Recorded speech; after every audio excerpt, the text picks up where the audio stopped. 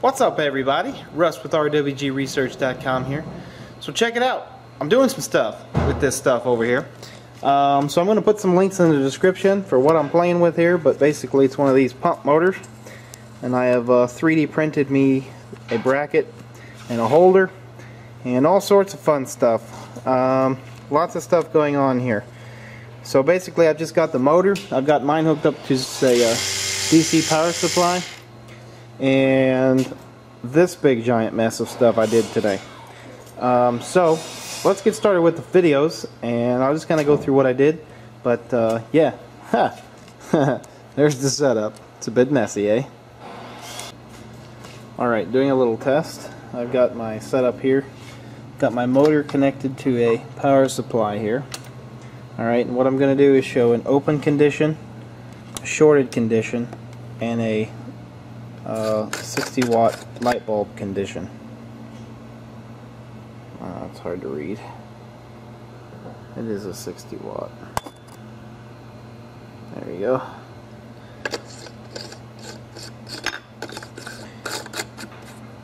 Alright, so turning this on, turn it all the way up. There's an open condition.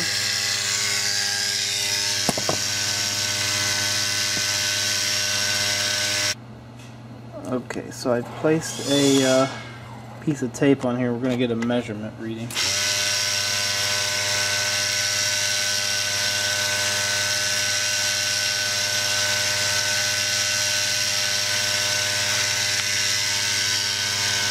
$60. Alright, shorted condition.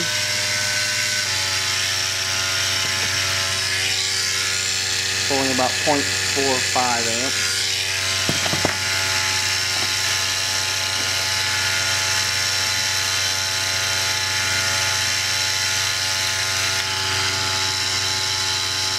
$57.18.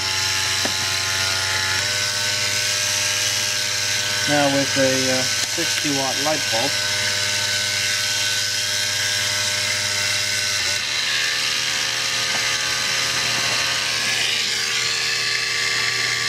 $1.09 amps.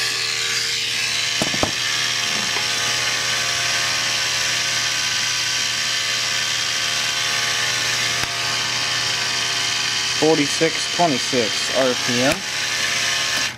Okay, now what I'm going to do is use these transformers as my pole pig devices.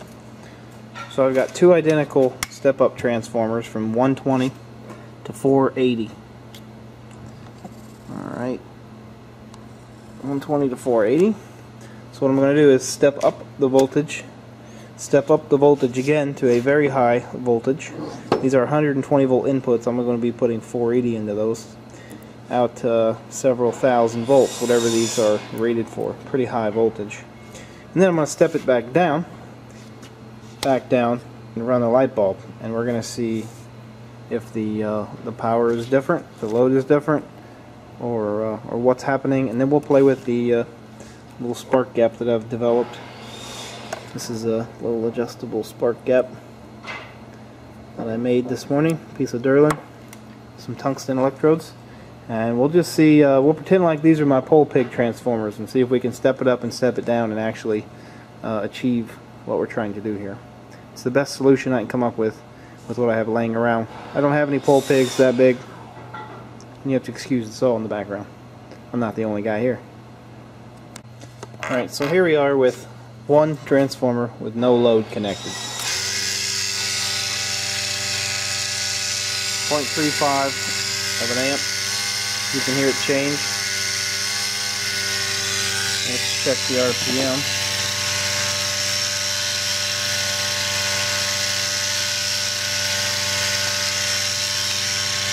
$5888. Alright, so now let's connect this transformer to the output side. I'm going to run through these fuses, by the way. No reason not to if they're mounted on top. Alright, I'm going to disconnect the high side of that transformer. Let's see what we got now. now we're pulling about 0.58 of an amp. Sounds slower.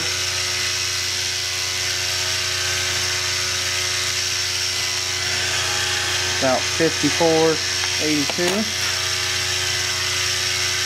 See what kind of spark we got over here.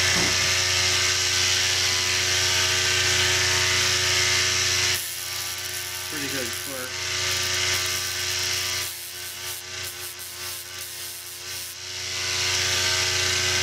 Let's connect it to the spark gap and see what the distance we can get out of that. We'll measure the RPM while we're running. Okay.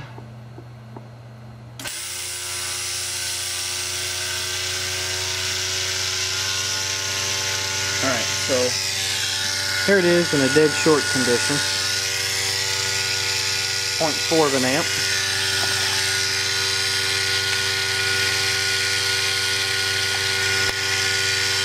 .5806.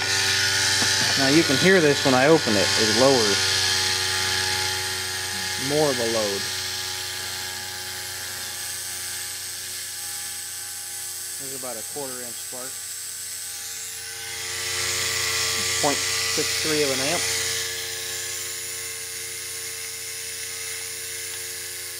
About 54.04. Let's see how far we can open this up.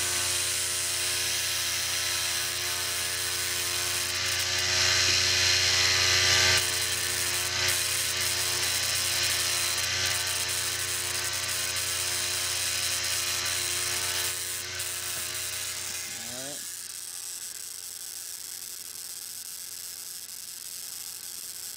Pretty good gap.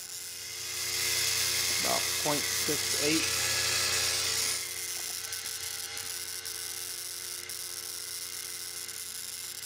At about 53.48. Okay, now what we're going to do is connect this transformer. We are going to connect it through the spark gap.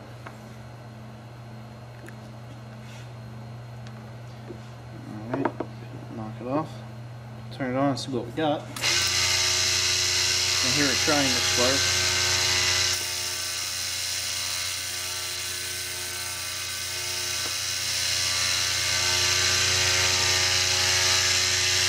Check it out. The high voltage had made my gun turn on. Didn't touch it. Alright, so a dead short condition. We're at 0.54.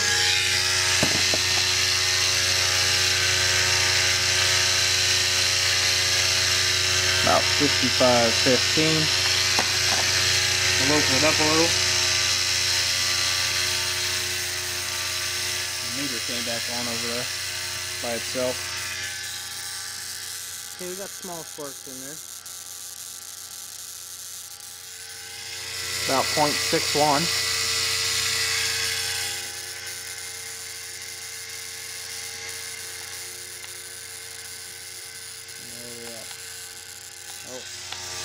Oh, attack quit. 54.18. Okay. Now we're going to connect. See if we can see it all. We're going to connect this transformer to the high side.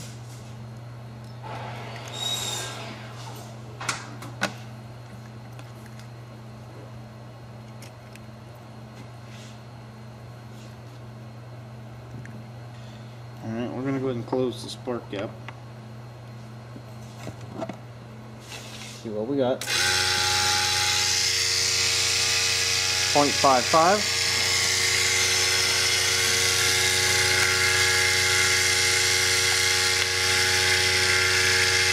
$55.42.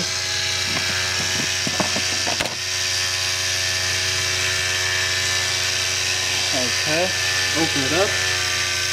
A little sparky going.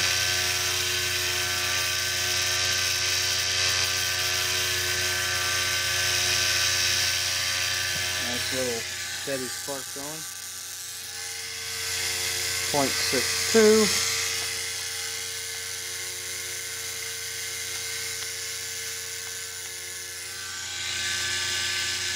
5432. Yep, that's right. 5432. Alright, and the final bits. Let's hook the light bulb up to our output. See if we can light it.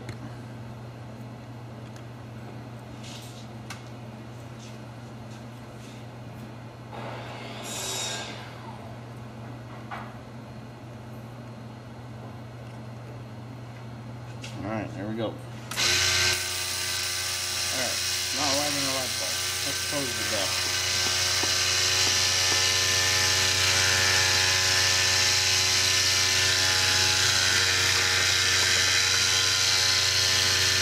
Nothing. This jumper.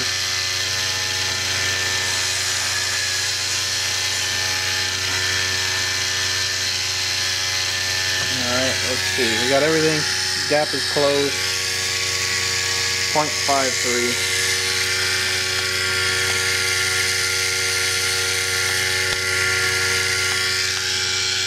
$55.96.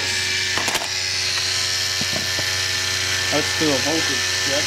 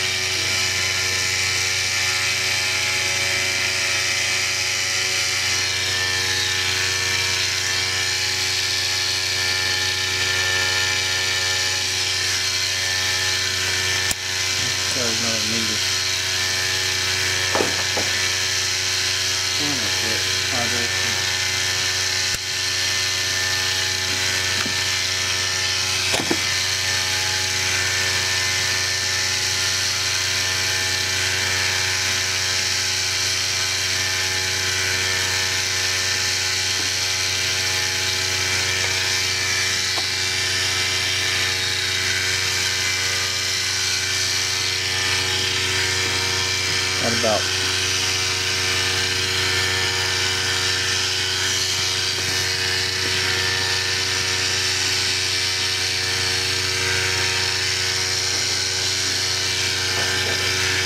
volt AC, 0 volts DC.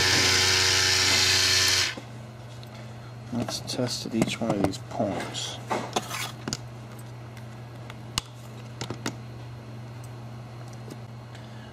Alright, let's check each one of these points.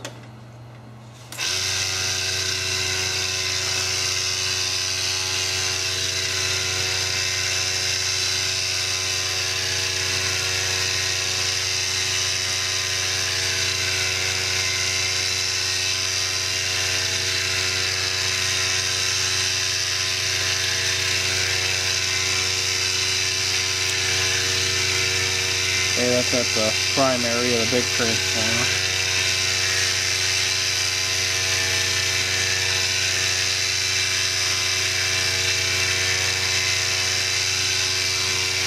That's the secondary.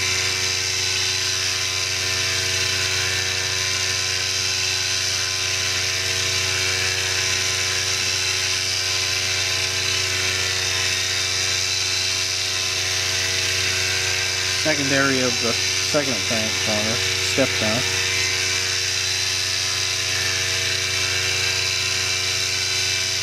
And that's the light bulb.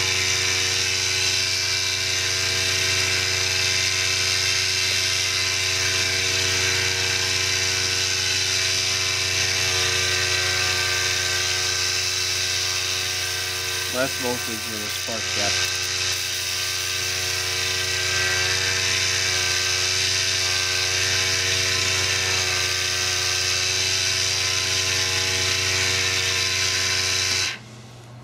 Okie dokie. So I can feel that the light bulb is warm, but it will not light. Here's a 7.5 watt dimly lit.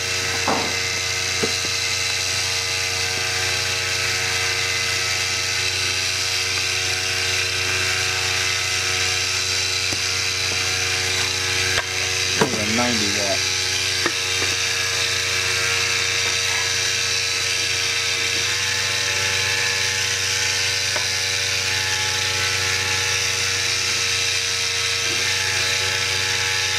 Watt lightening the load.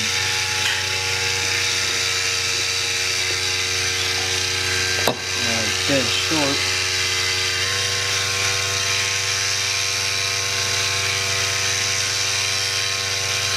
And that's a dead short condition. 0.43. Let's check the RPM.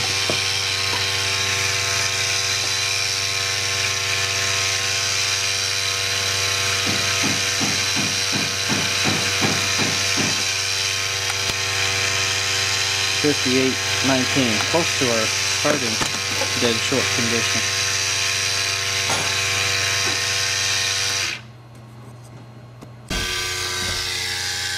Alright, now we've introduced the spark gap and the light bulb spark gap. There's a dead short. That's opening it up.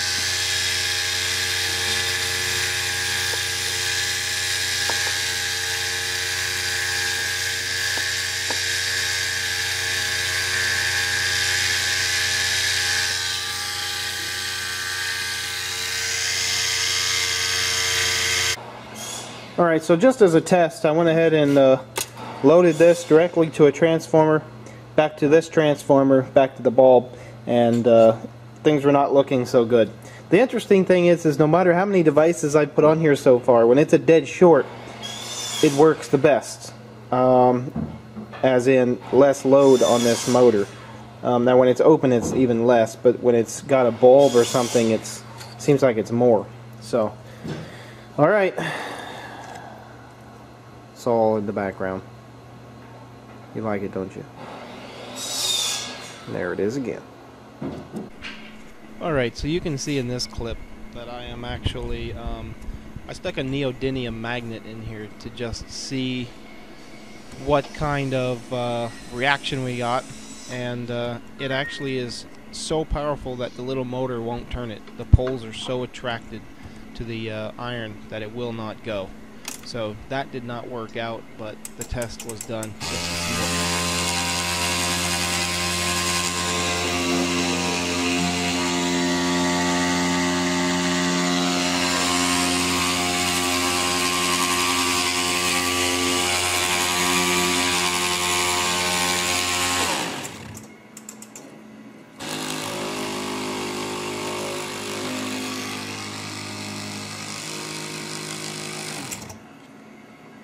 You can get it to go if you flick it, but it's pulling a lot more current. Can't even know how we turn and is not a good option. Alright, well there you go. That's all I know for now. We're going to keep testing this. I'm actually going to be calling this gentleman and asking him some questions and see if we can get a little bit more out of this. So far my conclusions are not looking the best, but then again, I did see some interesting things that I want to test some more on. So that's it. Russ with rwgresearch.com, quantumgravityresearch.org. There will be another video or two in this series, I'm sure. So stay tuned for more, and we'll talk to the inventor himself. I will anyway. We'll see if we can bring some more light to this subject. But that's all I got. Peace and love.